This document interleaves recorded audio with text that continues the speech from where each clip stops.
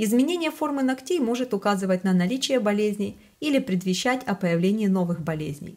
Ногти первыми сигнализируют о будущей проблеме задолго до появления конкретных симптомов той или иной болезни. Предлагаем вам посмотреть на свои ногти и сравнить их форму с рисунками, которые сейчас появятся на экране. Первое. Нормальная форма ногтя. Второе. Короткий плоский ноготь. Заболевание сердца. Третье. Большой размер полумесяца. Тахикардия. Четвертое. Отсутствие полумесяца. Невроз сердца. Пятое. Большой выпуклый ноготь. Туберкулез легких. Шестое. Выпуклый ноготь с большим полумесяцем. Врожденная форма туберкулеза. Седьмое. Плоский искривленный ноготь. Бронхиальная астма. Восьмое. Трубковидный высокий ноготь. Предвестник возможной онкологии. Девятое. Булавовидная ногтевая фаланга. Врожденные формы психических нарушений. Жесткость, агрессивность. Десятое. Вогнутый ноготь. Наследственные формы алкоголизма. 11.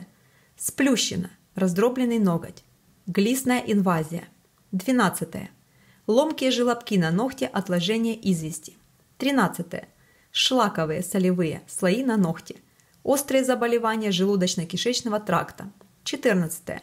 Удлиненный ноготь, сахарный диабет. 15. Ноготь безымянного пальца в виде полукруга. Патология почек. 16.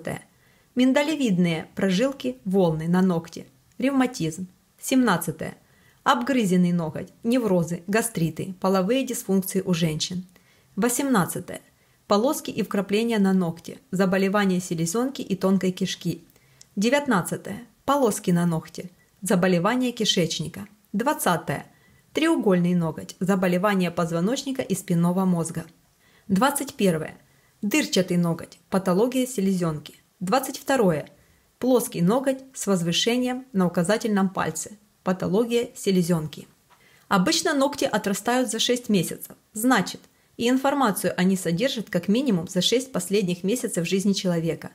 Наблюдая за состоянием ногтей, человек может предупредить развитие серьезных заболеваний.